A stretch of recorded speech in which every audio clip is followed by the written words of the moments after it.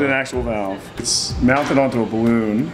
It's crimped down onto a balloon, so it's much smaller profile in order to pass it through the tube. That's the whole engineering marvel of this, is that they make it real small, and then when it's time to inflate it,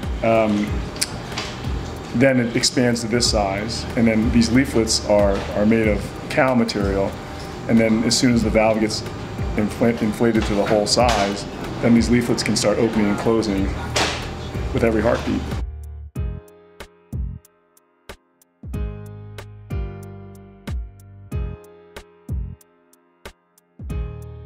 TAVR stands for Transcatheter Aortic Valve Replacement. It's a relatively novel way of replacing someone's heart valve, specifically their aortic valve, through a catheter. And in the past, it was a procedure that required open heart surgery. And so patients that were sick, or patients that were older, had a tremendous amount of difficulty recovering from these procedures, so open heart surgery. So a TAVR is different in that it is not a surgical procedure per se. So the patients come here to our cardiac cath lab. They get put to sleep essentially with anesthesia, and they're put in a breathing machine. And we basically put two small incisions at the arteries that supply blood to the legs. Through those arteries, we put catheters up into the heart.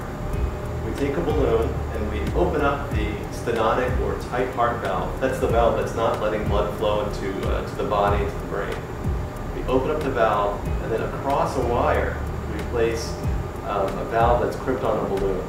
Okay, so then we open the balloon up, and that squishes the old heart valve away, and it replaces the heart valve. So all of this is done without open heart surgery. I feel like it's a culmination of everything I've trained to do in my time in the Army. It's the most rewarding thing I've ever done. I've certainly taken care of some very sick people, some very sick hearts. I'd like to think that I've been part of a team that's saved some people's lives.